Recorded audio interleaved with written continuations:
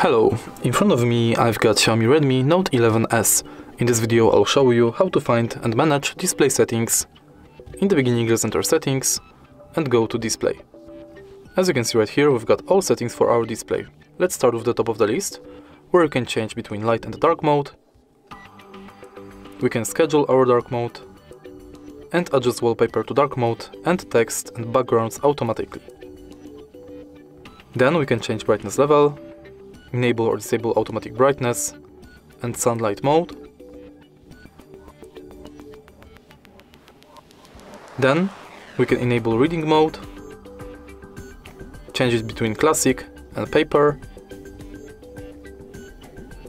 change color scheme between vivid, saturated and standard,